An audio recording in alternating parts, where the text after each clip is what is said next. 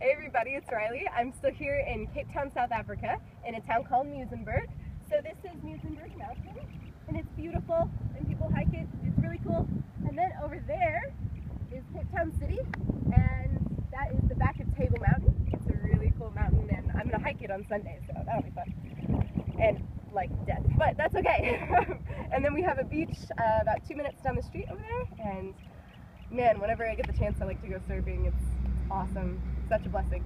But yeah, so I've been here for a little over 6 months doing the 9-month Bible school that I was talking about a little while ago, and it has completely impacted my life in a different way that I've never known before. It's crazy, but we've been in the Old Testament, which I've never read the entire Bible completely, so this is great to get this new view about my faith that is actually really vital to it.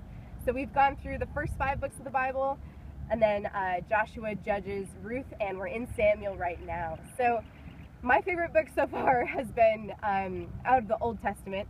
I was most impacted by Leviticus, and I wrote something on that and posted it a little while ago. It was amazing.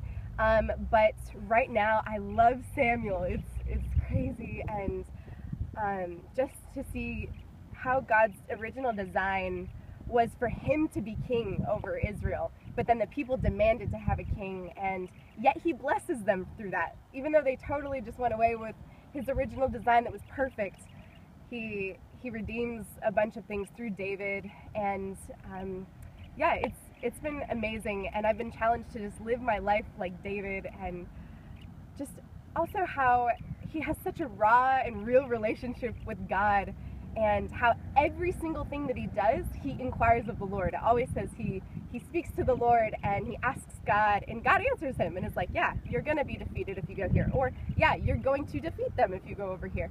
But also to see how he still fell, but he owned his sin and he repented, and he still had blessings after that.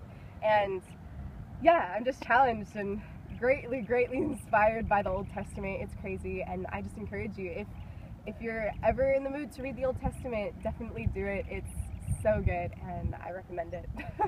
But yeah, so after SBS, or the Secondary Bible School, that's what I'm doing, it's called SBS. I'm not sure what I'm going to be doing yet, but I've been praying about it, and God has been revealing more things to me, and yeah, but I have a heart for discipleship, so whatever I do next will be with discipleship, and I'm so excited to see Jesus come to youth and to people my age, or I mean anyone around the world. It could be anywhere, so it's just really exciting. But yeah, if you could be praying for me in that, but then also just for strength to finish off the next 3 to 4 months of this school. And yeah, I am so grateful to be here, and thank you for all of those who have helped me get here.